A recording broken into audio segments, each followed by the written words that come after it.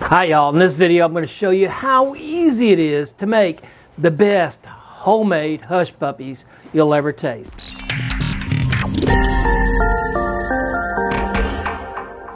Hi y'all, Don here with Southern Backyard Cooking. I've had a lot of friends and a lot of people on YouTube ask me about some of my Cajun recipes. So today I'm going to do a Cajun home-style hush puppy for you. If you like my video, please make sure you subscribe, ring that bell. That'll get you the notifications for all new videos that I have coming out. All right, y'all, first step, mix all the dry ingredients. And I'm going to mix those with a whisk. All right, so I've got 1 cup of flour, 1 cup of cornmeal, 1/2 cup of sugar, 1 teaspoon of salt, and 2 teaspoons of baking powder. So I just want to mix all this up real well.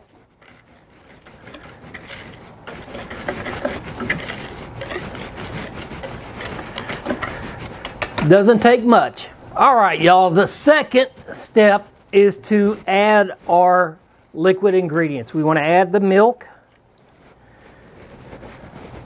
1 egg, and I have 1/2 of a small jalapeno pepper, and I have it diced up pretty small. And we are going to blend these. I don't want to use the whisk because I don't want to over mix it. So I'm just going to mix it up.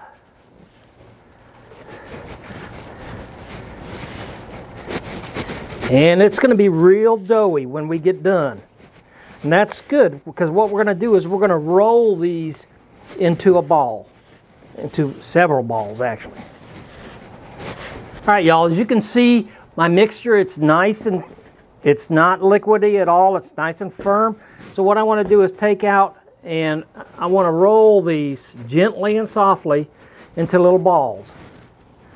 That way I'll have them ready to go into the hot grease.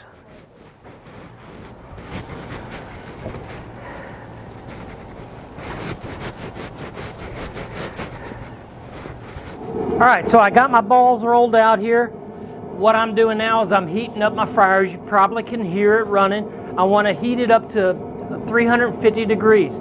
So this is a Cajun fryer. With it, it holds temperature really well. So once it hits about 325, I'm going to turn it down some, and then I'm watch it real close. I don't want it to go much over 350. All right, y'all, my fryer just got up to 325. It'll stay at 325. I've turned it down quite a bit, just a little bit of flame on.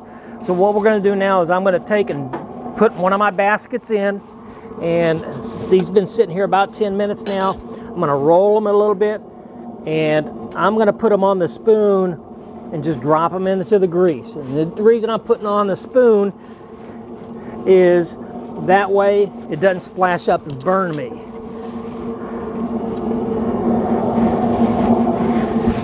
All right, so I've got them all in. This point in time, they're starting to float a little bit. So what we want to do is we want to take and turn them over. It only takes about 3 or 4 minutes to cook them. But we want to turn them over so that both sides cook. And you can tell one side will be light, almost yellow. The other side will be kind of a golden brown. All right, this is them cooking, and you can see the ones on the right are nice golden brown. And you see how we just take and flip them over a little bit. Like I said, we want to cook these for right about 4 minutes. These are just about done, so all I'm going to do is put them up. I want to drain them about 15-20 seconds. And then I'm going to put them in my pan. In my pan I have a paper towel in there to dry them off and kind of get the excess grease off them.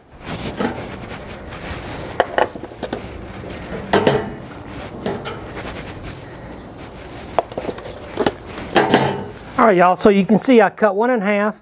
Inside, you can tell it's completely done. Let's give it a taste.